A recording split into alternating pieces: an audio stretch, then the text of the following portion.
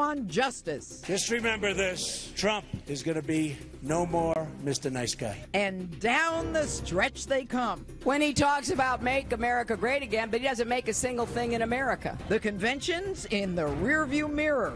Hillary and the Donald hit the trail and remove the gloves, with 100 days left before what will undoubtedly be a historic election. Plus, it was supposed to be the speech of her life. But did Hillary even hit the mark? Tonight, the opening statement that you've been waiting for. You'll get my take, and I want yours. What did you think of her speech? I barely could stay awake. Get ready, Hillary. Street justice is about to be served. I think she'd be better than Trump. Trump talk a lot of mess. Trump talk a lot of mess, but Trump signs in front of a lot of checks. Justice starts now.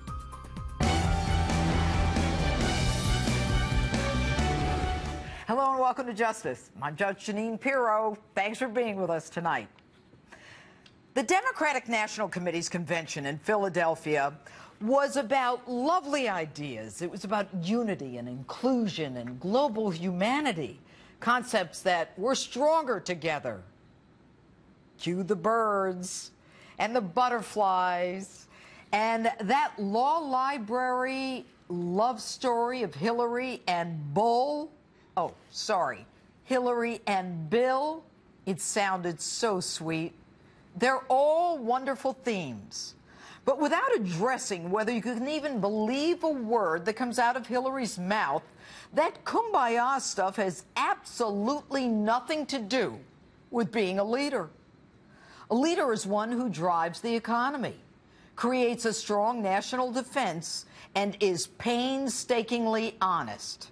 So pull your heads out of the sand and snap out of it. A leader is someone who protects you, who sets the stage so you can make a living and feed your family.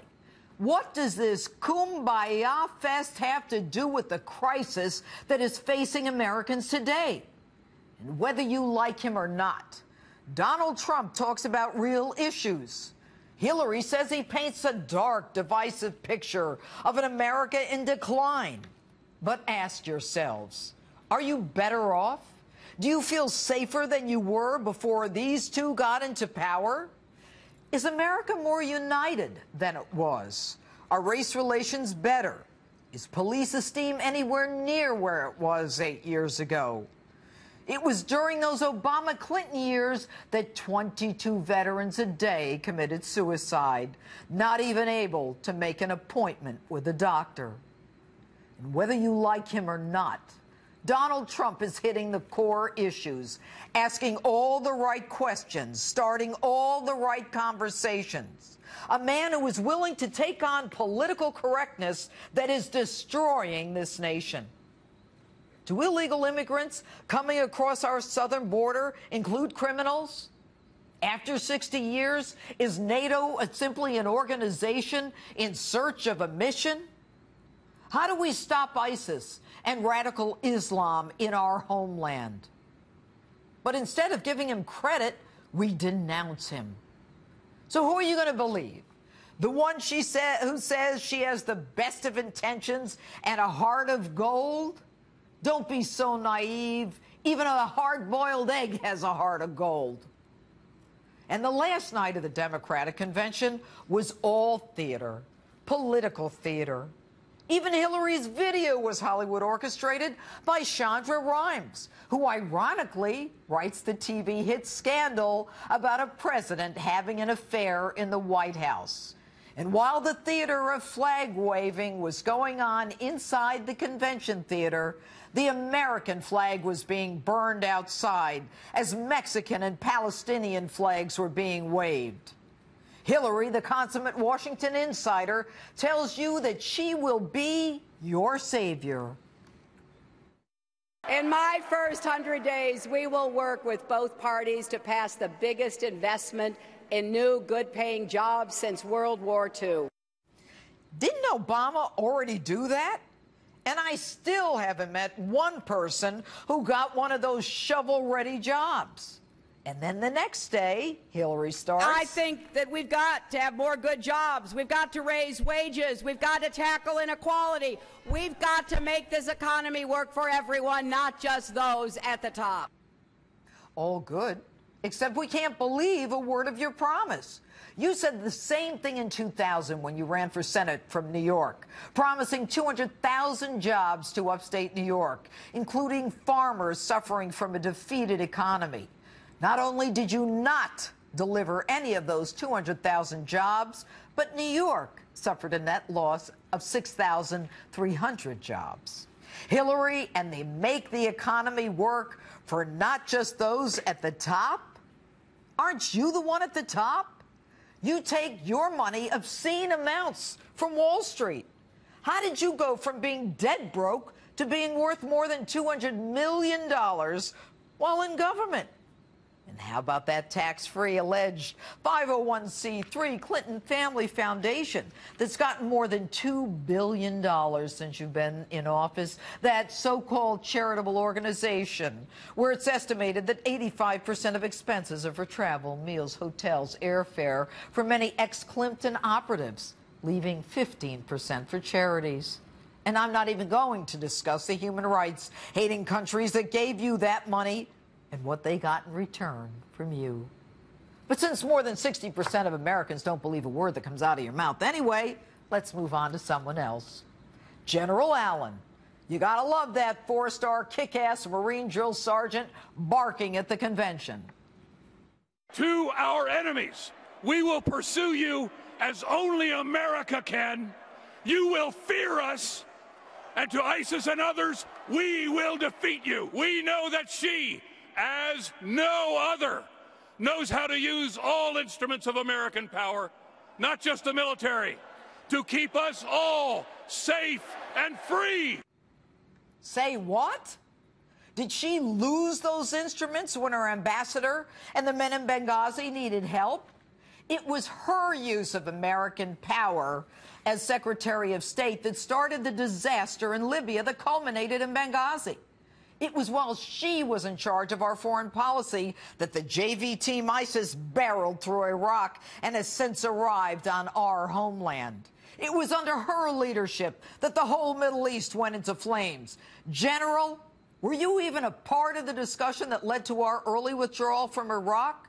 Do you support the rules of engagement that tie our soldiers' hands behind their backs in Afghanistan? And while we're at it, you talk about our precious Muslims? Did you make one peep about our precious veterans dying waiting to see a doctor at the Veterans Administration? Did you object to the sequester, the reduction of our armed forces? With all due respect, General, you belittle yourself. And how about the rest of the convention? I get that we're stronger together, but do you really think it's a good idea to showcase those who came here illegally at a national presidential convention? And to showcase the mothers whose sons were killed in law enforcement confrontations? Not the least of which was the mother of Michael Brown. Michael Brown was a thug who had just committed a strong-armed robbery and reached for a cop's gun. And during the hard-fought moment of silence for cops killed by African Americans because they were white, the chants of Black Lives Matter disrespected the silence at the Democratic convention. Now, Hillary Clinton and her husband are fundamentally dishonest. And whether or not you buy the Liars Convention theme of Stronger Together, you still have to deal with the issues confronting America. So let's get rid of the birds chirping and the butterflies fluttering and the long white flowery skirt that Hillary wore. It's all political theater, folks, with lip service to themes of unity and oneness. Just to prove my point, the woman who jeopardized our national security with her private server had her emails hacked again. And for all you women out there who think that electing a female president will lift us all up, just ask yourselves if electing an African-American president lifted up the blacks in this country or made race relations better. It's time to face reality and the ugly truth of the world that we live in and how we're going to survive in it. And that's my open. Tell me what you think on my Facebook page or Twitter. Hashtag Judge Jeanine. And with me now, my political panel to react to my open and all of the latest breaking news, Donald Trump surrogate Republican strategist Boris Epshteyn and Democratic strategist Sasha Burns. All right, guys, let's talk about the convention. Hillary Clinton clearly had a very Hollywood-orchestrated convention. Donald Trump had more of the ordinary people. Would you agree?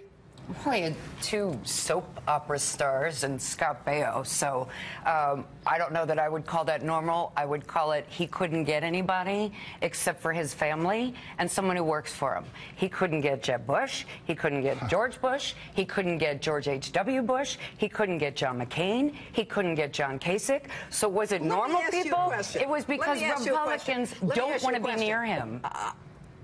Isn't the fact that Donald Trump, like Bernie Sanders, is an outsider, and that Hillary Clinton is the ultimate insider establishment? You know what I'd go with? That's a yes or no question. Sane and competent. That's what Bloomberg said. You don't have to agree with her. Okay, go ahead. Sane and competent. So we can also about Al Gore wasn't in the Democrat mind. Here's the bottom line: 70% of people in this country feel the country's going the wrong direction. They feel 72%. They feel so. It's actually between 70 and 80. Certain polls have it as high as 79.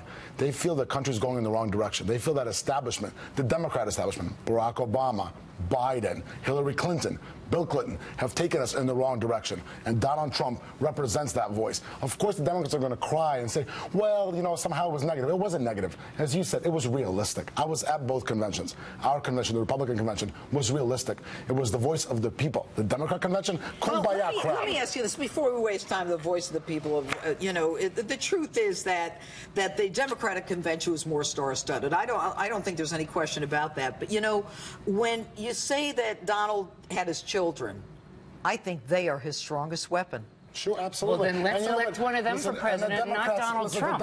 Because they seem slightly live in a bubble, more sane than he does. The Democrats live in a bubble, and that's why they have these Hollywood stars who don't know what's going on in the real world. Sasha, did you even hear Donald Trump's his presentation at the convention? Of course I did. He thinks America is a hellhole. He thinks that our military is terrible.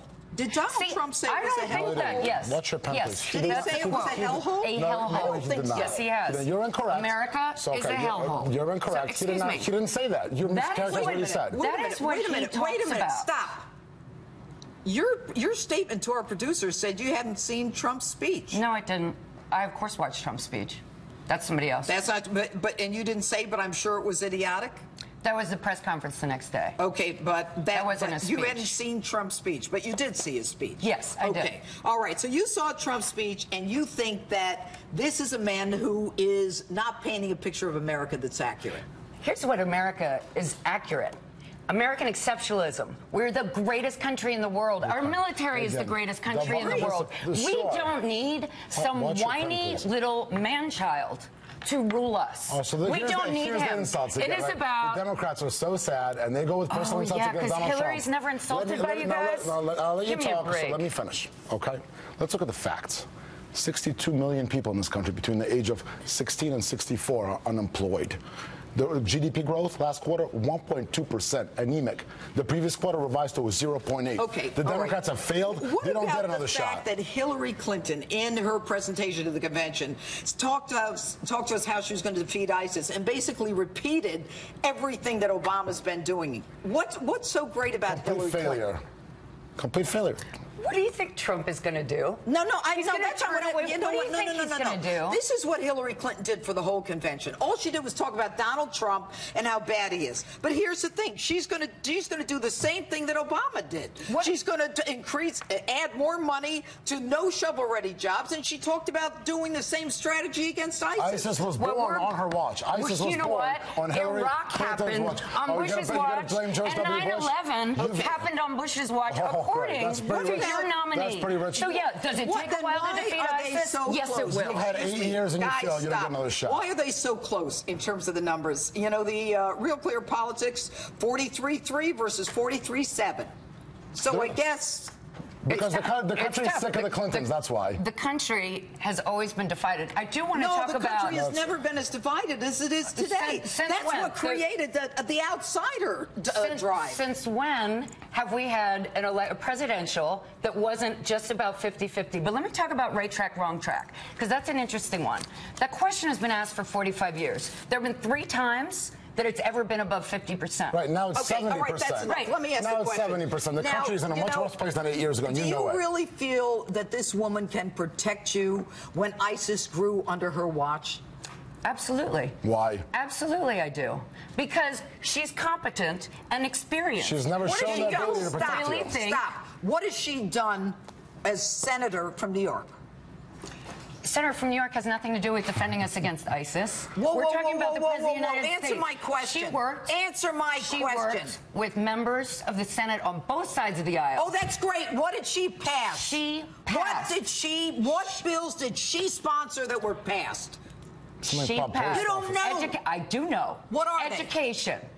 That's health insurance. Look, there are 3 bills that she sponsored that were passed. One's renaming a road, the other's renaming a post office, and the other was a resolution where we congratulate her. While she was Secretary of State, ISIS came into being. Forrest Epstein and Sasha Burns, thanks for being with us. Thank you. Judge. All right, and another huge issue front and center for Americans voting in November, the economy, and which presidential candidate's plan will help your family the most. With me now is Donald Trump economic advisor Steve Moore.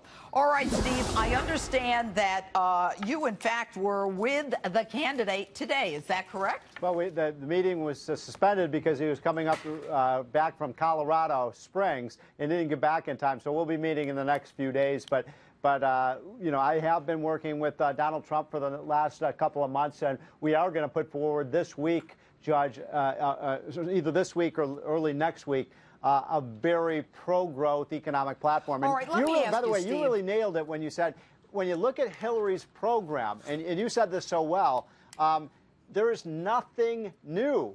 In other words, what she proposed was raise the minimum wage, raise taxes on rich people, more shovel-ready projects. We've done that for 8 years. It hasn't worked. What we're going to be talking about is a really dynamic new program to get America back to work again. All right, I want to ask you about some of the things that were said at the convention by her.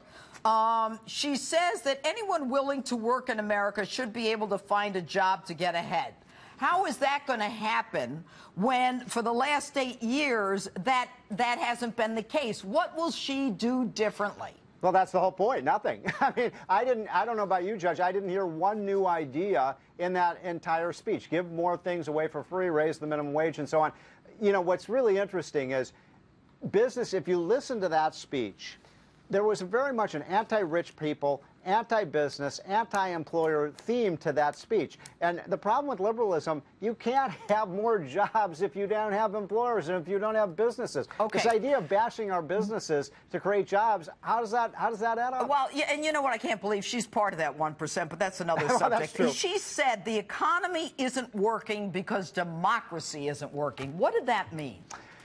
I wish I knew what that meant, but it is true the economy isn't working. I mean, my goodness, we've had, just look at the Wall Street Journal front page today, Judge, worst economic recovery since the 1930s, since the Great Depression. That wasn't the editorial page, that was the news page. I mean, we've gotten more and more bad news. I actually think right now, Judge, that we're not in a recession, but the businesses in America are in a recession. The only thing that's keeping the economy afloat right now is the consumer. And as their wages stagnate, how much longer can consumers do this? Because we're up against a break. Yeah. What is Donald Trump going to do that can change things? We're going to do 3 things right out of the gate. Number 1, we're going to reform the tax system, biggest tax cut since Ronald Reagan. We're going to cut the business tax rate to the lowest rate in the world so those businesses come back. Number 2, we're going to have a pro-America energy policy to produce our oil, our gas and coal. We have more oil and gas and coal than any other country in the world. We should be using it. Hillary's against that. Number 3, we're going to repeal Obamacare, and we're going to put in place something that is pro-consumer, reduce costs, because I don't know about you, Judge,